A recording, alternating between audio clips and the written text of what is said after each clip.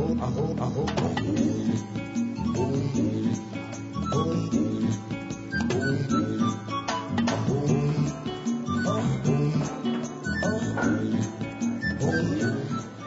I'm Katie Wood with Sustainable Today, and I'm here at the People's Co-op talking with Sarah Klein, Marketing Coordinator.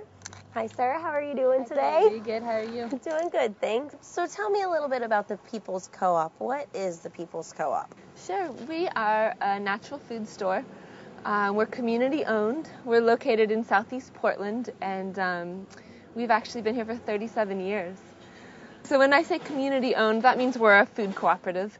I think a lot of folks don't quite know what a food cooperative is, and we're really just a grocery store like anywhere else. Anyone's welcome to shop, and you pay the same prices as anyone else. But in addition to that, there's another layer, and about 2,500, maybe a little more, folks own a share of the co-op, and the co-op legally exists for their benefit. So we are a store that really exists for the benefit of the people who shop here. As a member of People's, you have a number of benefits. One of them is a patronage refund.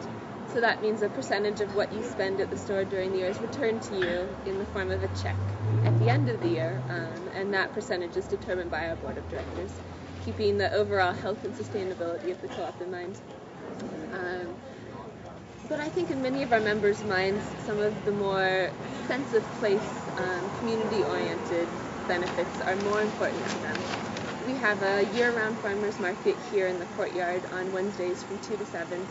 And that's what we like to call an organic or better farmers market. Everybody is growing without chemical pesticides or fertilizers, using sustainable labor practices. And that farmers market is actually Portland's first farmers market. It was started really by the farmers themselves about 14 years ago, and they just started coming out and setting up in front of the co-op. And they've been doing it ever since. So they have some really long-standing relationships with their shoppers and with each other. And a lot of ways a farmers market is like the farmers' social hour. And I think everybody knows that people desire a closer connection to their food more and more, and they want to know where their food's coming from. From Canby, Oregon. Oh, from Canby, okay. So the farmers market is really a big draw, and we always have live music and food demos and some kids' activities. There's a whole gang of kids that runs around the farmers market, enjoys themselves. We often close the street off too, so that makes it an even bigger space for people to play in. Echo energy here.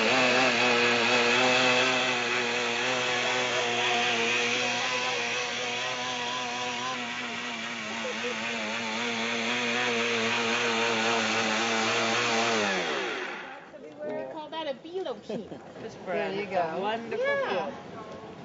And it's delicious. You bet. We have a community room upstairs. It's a beautiful room with a wooden inlay floor that's all made from salvaged, reclaimed wood, and with a great view of two of our eco-roofs out of the windows up there. Where does your food come from? How do you go about purchasing your food? Very good question. I think that co-ops, and particularly People's Food Co-op, is uniquely situated in this agile position. The natural foods industry really started with people who wanted access to whole foods and to more natural, less processed foods, and couldn't find them anywhere. So they started these buying clubs, and the buying clubs started in people's living rooms and garages and became more and more popular and grew and eventually gained storefronts, which is exactly how People's Food Co-op started, as a buying club 37 years ago. Back in 1990, People's had began what is still currently an all-organic produce department, but everything in our produce department was grown without chemical pesticides or fertilizers in sustainable farming practices. We won't purchase anything knowingly that contains GMOs in it, it's genetically modified organisms. We also don't have anything in the store with trans fat or with artificial colors or flavors or preservatives. We also make every effort to purchase things with a minimal amount of packaging, and we really focus on our bulk department. So we have, that's probably one of our biggest parts of the store, is that a huge selection in bulk, and also in our produce department we really focus on those two sections. We purchase them from farmers that are as close to us as possible. We are all vegetarian inside the store. We do recognize that a lot of our member owners and a lot of the people who work here ourselves are not vegetarians. And while we really value being an all-vegetarian food co-op because that's a niche for us and we are happy to serve that need in Portland, we also recognize that people want to have a connection to ethically raised fish and poultry and things like that. And so we welcome those vendors at our farmers market. We welcome fishermen who are practicing sustainable fishing methods, and we also welcome folks who are raising poultry.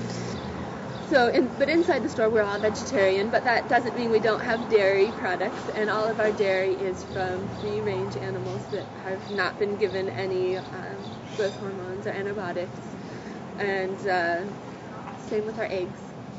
So we are very vigilant in making sure that the animal products that we do sell in the store are from animals that have had ethical, humane lives and are healthy for people to eat.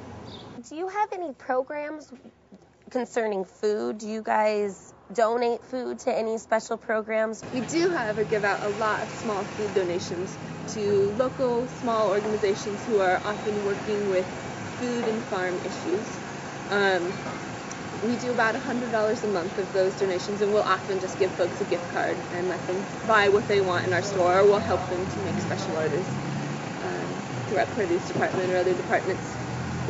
We also have something that's just for our members, where it's a program based on trust, so we don't ask folks to bring us any of their personal documents, but if they're under a certain income level or on the Oregon Trail Plan or the Oregon Health Plan, we give them a 4% discount on everything that they buy.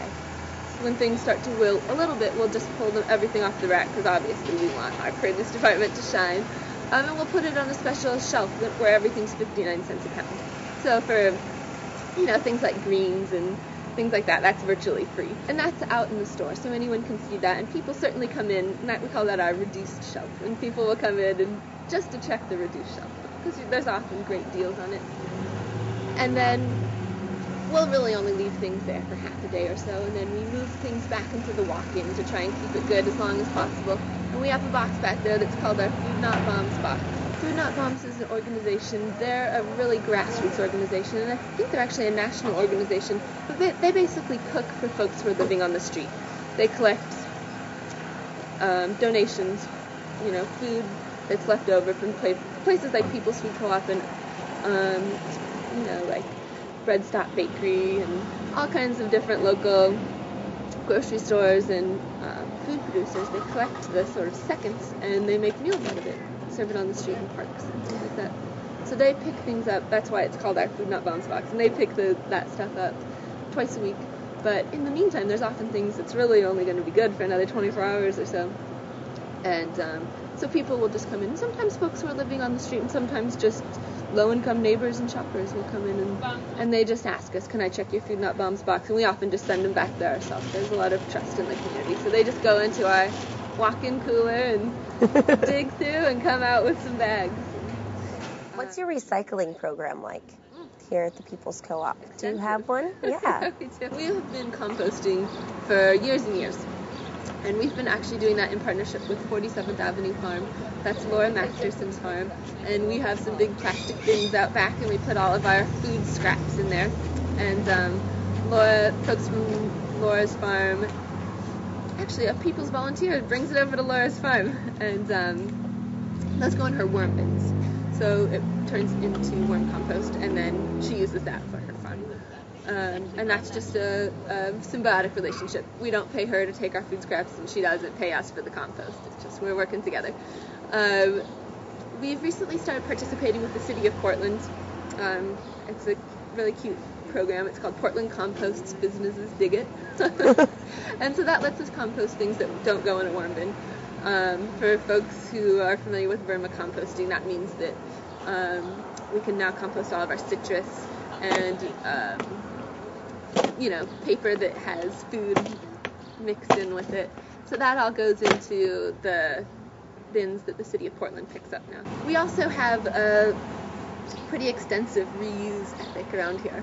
So our members will just voluntarily bring in big stacks of used grocery bags that disappear like that. Everybody who's shopping who has forgotten their own grocery bag will ask. Well, thank you so much, Sarah, for showing us around and telling us all about the People's Co-op. Of course. Thank you so much for coming over. Yeah, and good luck with your development and everything. Thank you very much. Of course. And I'm Katie Wood, bringing you the tools to make you more sustainable today.